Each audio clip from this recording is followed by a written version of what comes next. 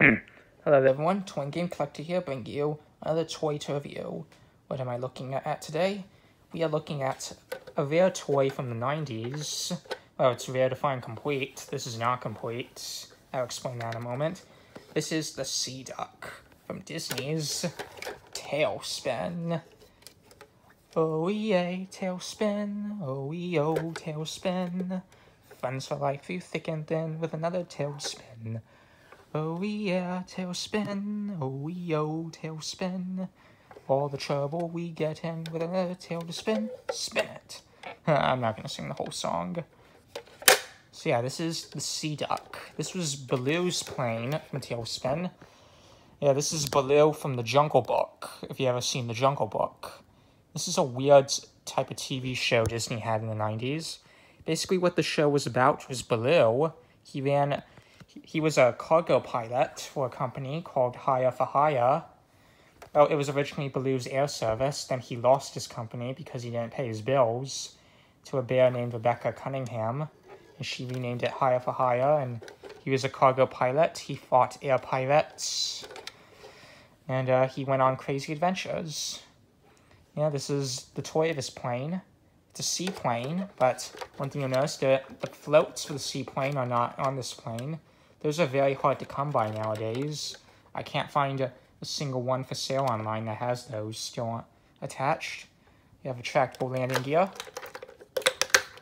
So about this thing. In the show, Baloo's sidekick, Kid Cloud Kicker, he had this thing called an airfoil, which he would use to surf through the clouds, and he would hold onto this as he surfed through the clouds. So that's the kind of kid he was. It is retractable. Just have this knob right here. Talespin was a pretty fun show. Was it a perfect show? No, but I enjoyed it. I like it. I have no idea what this thing is for. I guess that's part of the engine or something. I haven't watched Talespin in some time. And we have two propellers. They both spin. We have an opening cockpit, which can hold two Talespin action figures and playmates. Now there's the cockpit. I don't have any Talespin action figures, but I'm gonna need to put the landing gear out for this. I do have a Darkwing Duck action figure I can try and throw in here. Give me a moment. This thing does not stay up very well.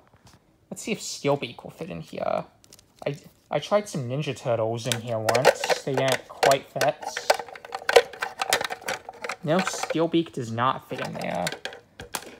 Give me a moment. Let's see if Darkwing Duck fits in there. Wait, no, Darkwing Duck does fit in there. What about Launchpad? Launchpad fit in here. Let's try him out. No, he does not, because his arms are too long. Yeah, anyway, you would usually have Baloo sitting here, and you would have Kit sitting back there. Or maybe you'd have Rebecca or Molly. Maybe an air pirate, if you really want to get crazy, because they didn't make an Iron Vulture playset. Yeah.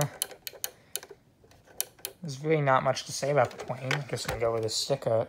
It says Sea Duck, dependable courier service. Which is a lie, because Baloo wasn't the best pilot when it came to delivering cargo. He was a great pilot, but he was lazy when it came to delivering. This giant sticker. I am missing some stickers, because there's supposed to be some stickers of stars on the wings, which weren't in the TV show, but I don't mind that.